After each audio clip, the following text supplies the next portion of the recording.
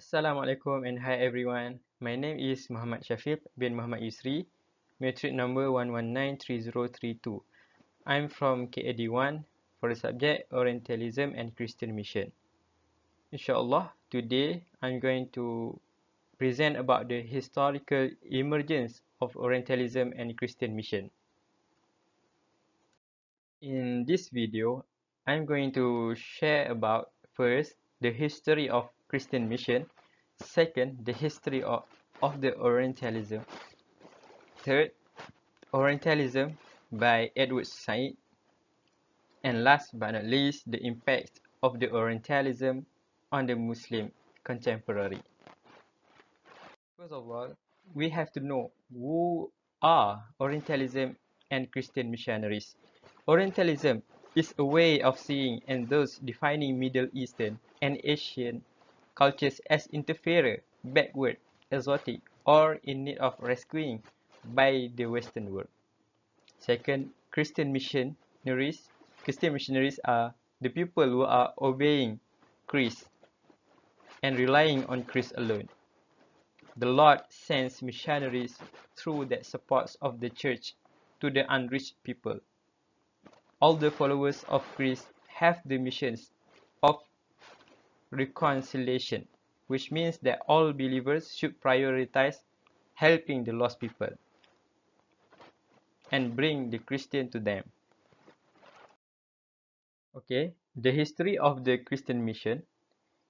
Christian missionary has long been developed and influenced by several figures and also from the teachings of the Gospel from the New Testament. Among the figures involved are first Apostle Paul, second the Apostle Thomas, and also the Pope Gregory the Great. First, Apostle Paul, he was most motivated to start the missionary movement because of his great obedience to the Great Commission, which is to spread the gospel in a great way, not only to Rome, but went along to Greece. Second, the Apostle Thomas. He is one of Paul's friends in order to finish the missionary Christian. He did a different thing than Paul because he is focusing on the India. For example, today in India, almost 1.7 billion people know who is Thomas because of his great contribution to that country. The last figure is Pope Gregory the Great.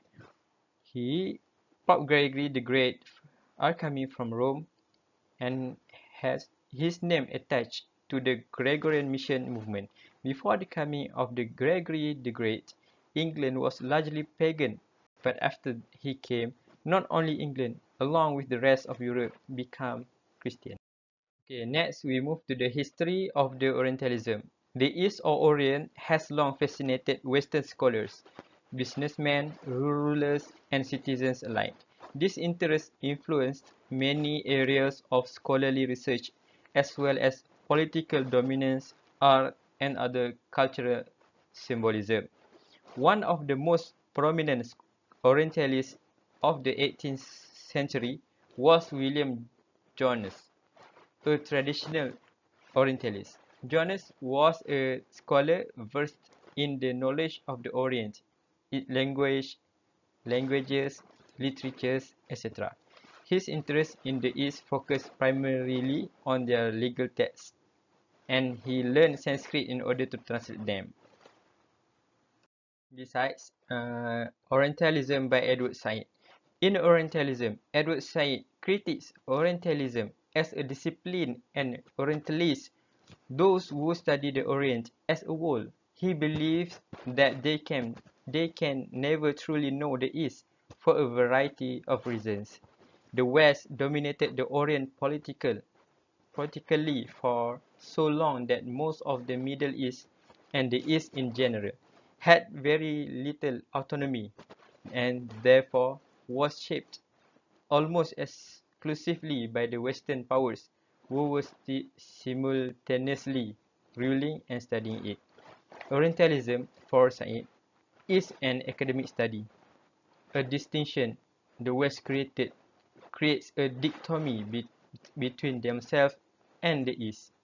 The corporate institution for dealing with the Orient, all ones. These definitions, as I note, are interdependent. Next, we move to the impact of the Orientalism on the Muslim contemporary or from the Muslim community.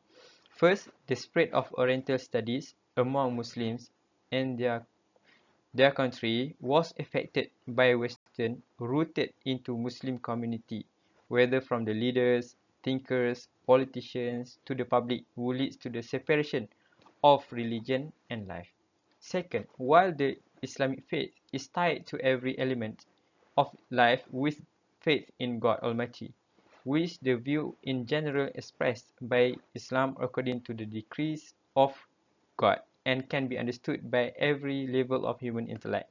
In fact, there is an attitude of religious people who do not accept any form of reformation that violates the principles of their existence.